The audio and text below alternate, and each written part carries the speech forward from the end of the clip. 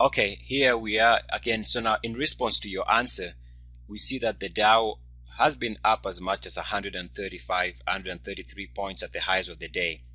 Your question was if the primary lines on the hourly chart are to predict market direction. Now remember, after the video, I think on late Wednesday, the market did pull back about from the highs from about 100 points on that Wednesday, and then another 130 points, so 230 points from the Dow.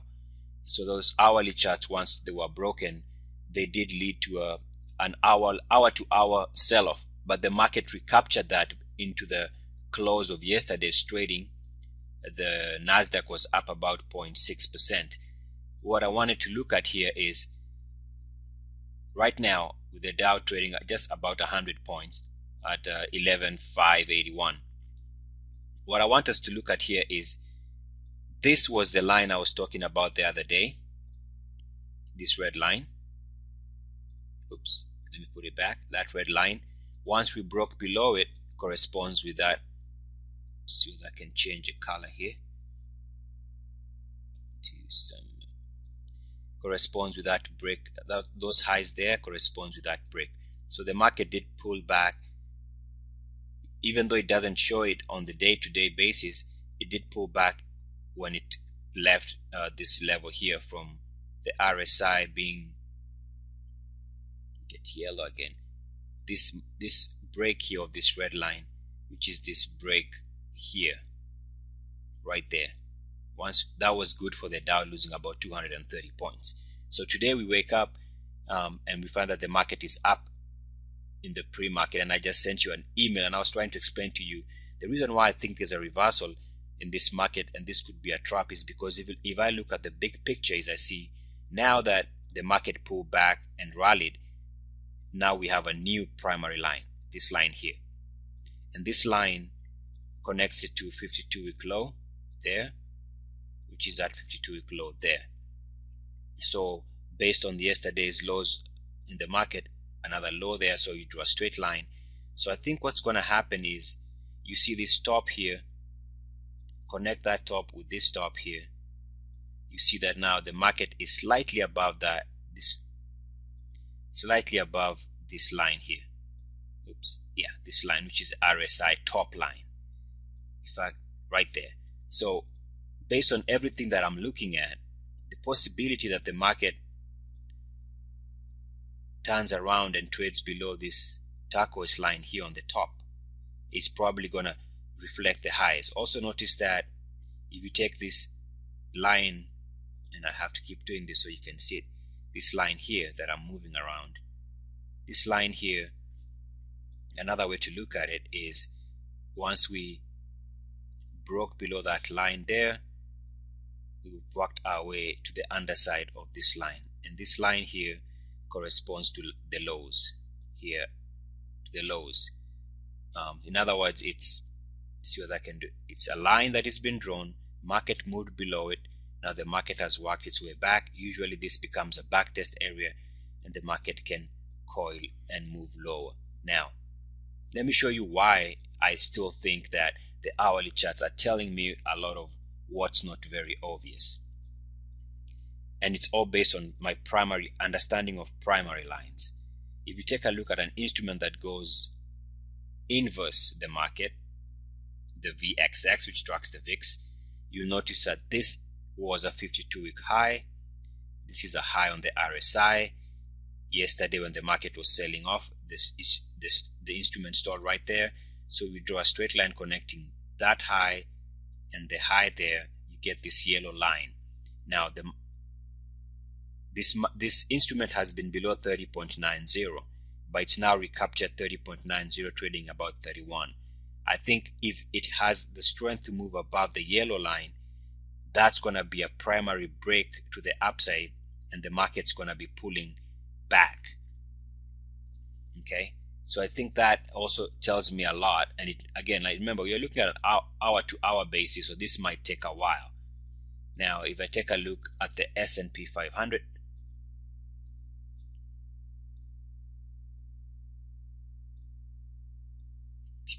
right there, Now you'll see these highs correspond with that high, which is actually pretty much where we are trading at around now. Around here, this high corresponds with the highs there, corresponds with the highs there. Now, notice when we made this high, the RSI was here. When we made this high, the RSI was here. Now we're making we're coming back to this level, but the RSI is now lower. So we have declining technicals. Also, notice that right here, this line which connects the highs, this is where this market is hitting right now. So even at the highs of the day, the market was hitting that level. That's a SPY. Let me see what because something is not right here. Okay, but anyway, so here's the market trading at up 120. Another reason why I am suspecting there is going to be a turnaround in this market to the downside is now look at Bank of America. It has a new line. Remember, Bank of America was trading at 660 when I said if it moves below this line here, which was a primary line, it should be a short. That was 660, $6.60. Now it's trading at, it's even gone as almost close to about 615. Now, as it stands red, which means it's making lows for the day, what I'm looking at here is a possibility of Bank of America slipping below 50 and also breaking this now what is a primary trend line here. This line now connects the lows and yesterday's this here. This becomes a primary line. So if it does two things, one, break below 50 and break this line, then that's going to confirm to me that the market wants to sell off. And all what we are seeing in the market is a misdirection trade. Remember, the only way the market operates is by confusing everybody with a lot of misdirectional plays. So that's what I'm looking at now. If I turn around and look at this market purely from my daily charts, then I start seeing why the market is at a point of inflection. Let's take a look at, for example, the Nasdaq. And if you take a look at my October 13th video, October 13th subscriber market update video, you'll see why I was showing a lot of resistance points on the chart on the daily. And those resistance points right now look like they're being broken, but this is intraday. We have almost 6 hours before the market closes. Yeah, about 5 hours and 40 minutes before the market closes. So there's a lot of time for these charts to change by the end of the day. Right now everything looks good for the bulls, but yesterday I noted that there was resistance levels on, for example, even the Nasdaq. Let's see here, go with blue. Like this is where the market stalled here, which corresponds with that high. It stalled here in September, which corresponds with this high. Yesterday at the close, the market was stalling right there.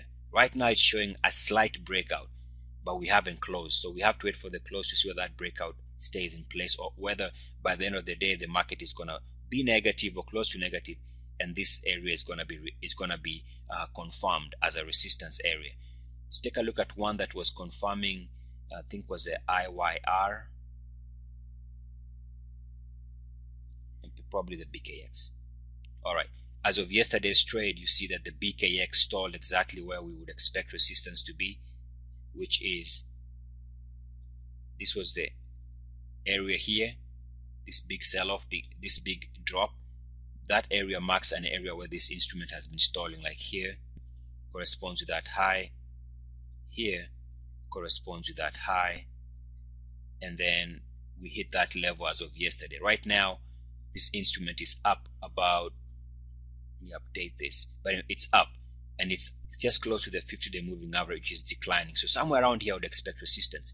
So I'm looking at the dailies and trying to see that there's also some level of resistance on the dailies that's already starting to show up, but it hasn't shown up as far as intraday action is concerned. It looks like a nice bullish day.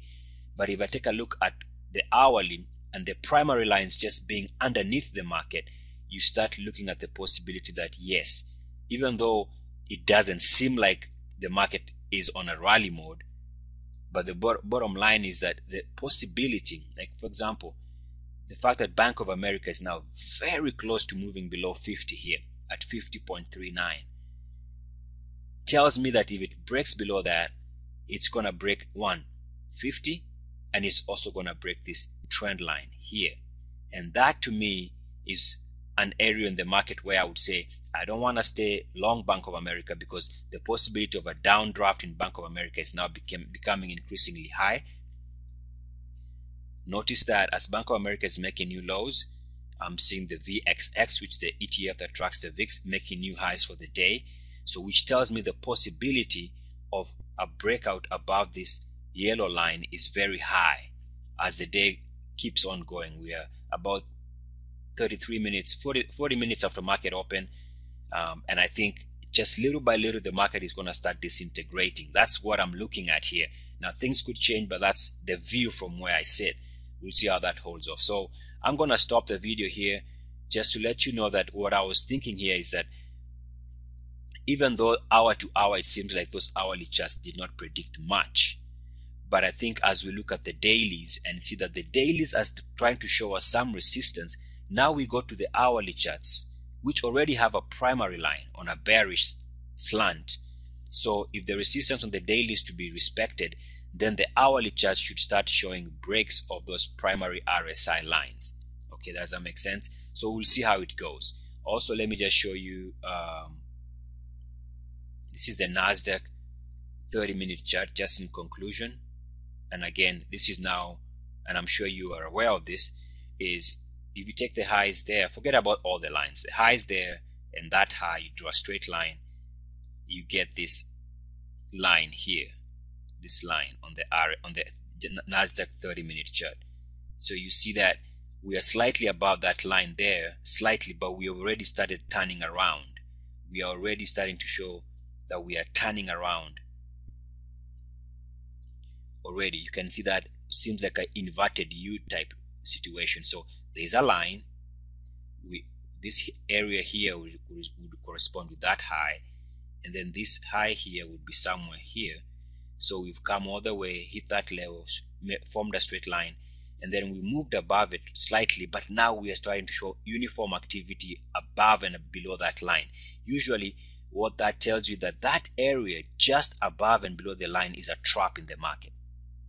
It's a trap. That's why it's uniform. It's manipulated by software, and that's why it's got this uniform feel.